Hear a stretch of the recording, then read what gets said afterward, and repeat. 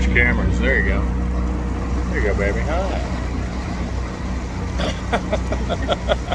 I wonder if they could actually hear us over the motor noise. Probably. Yeah, because we're in idle speed. But yeah, this is the new Kawasaki Ultra 310X model. Don't know if you can see it too good. Probably not zoom out. Hang on a minute. Let me get us off of us. Nobody wants to watch us.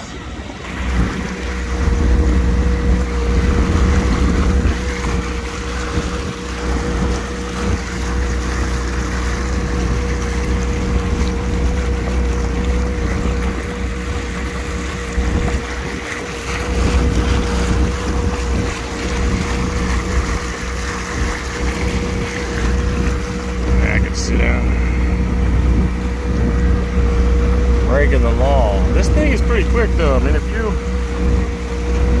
I flip over here, you'll see my top speed here. Vehicle information. You see a top speed of maximum speed so far 72 miles per hour on the water. That is smoking fast. And this is a stock ski, and it's only got 3 hours on it. Put the about 2 hours into it, and then got up to 72 without the wife, mind you. But that was a lot of fun. And then I got scared. I got scared. I was scared. I bet you did. Scared. Scared. This is blue and teal, as you can see.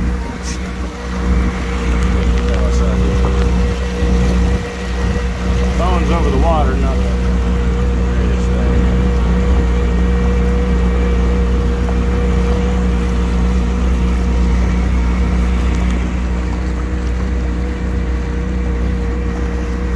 We're at East Fork Lake,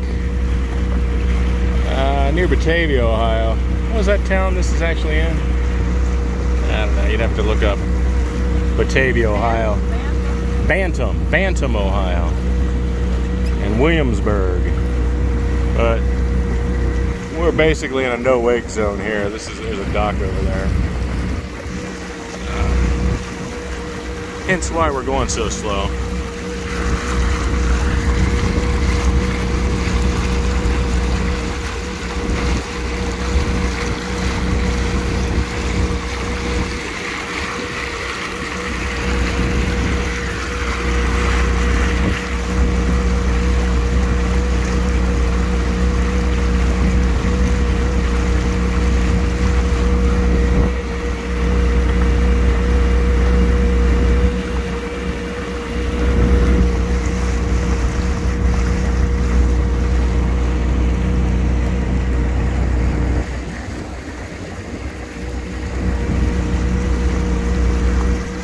We just picked up this ski from Kirk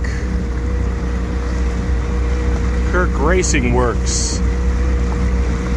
Go to krwcycles.com.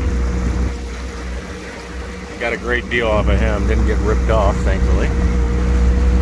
Some of these companies are actually charging, what was the one company charging? $2,500 additional on top of the Kawasaki shipping cost? It was $700 from Kawasaki. Well, that was normal. $700 from Kawasaki, but excuse me. But it was like $700 from Kawasaki, and then this one company in Middletown called what's the name of them? Octane Outlet was going to charge $2,500 additional just to charge $25. Oh, there's a demand. $2,500 additional. Kirk did not do that. He treated us right. So that was nice of Kirk. Can't believe I haven't dropped my phone in the water yet. All right. You want to hold it while I kick it? Hang on. Let me put it on. Well, we're getting ready to come out of the no-wake mode. We're not there yet. Not quite there.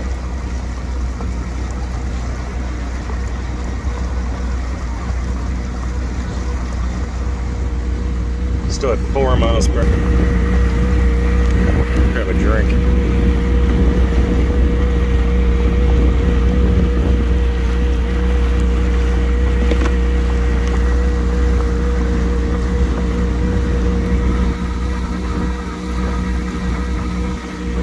Got the slow key in now. The slow key. So that limits it to 40% throttle. Since the wife is on board. Will you ever be on board with the normal key, honey? Depends on how fast you go. So you don't want me going 72 with you on it? No? Okay. Fair enough. I don't think it would go 72 with two people on it. No? How fast do you think it would go? 60. 60? You want to test that theory? I can swap keys. You sure? That's the regular key. Yep, hang on. Black key is the regular key, yellow key is the slow key.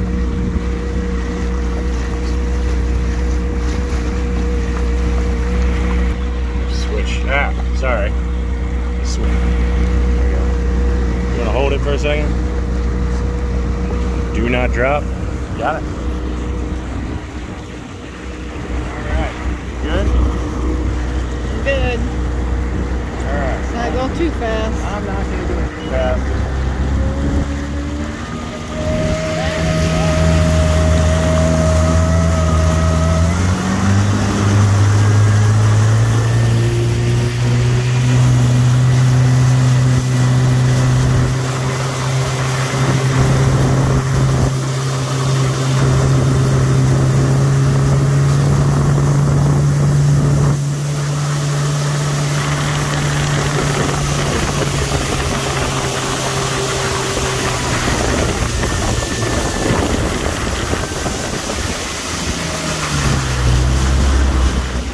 I'll be the first to admit that I had a vision. I just had a vision of you dropping the phone in the water since we're holding it. I did too. So I slowed down.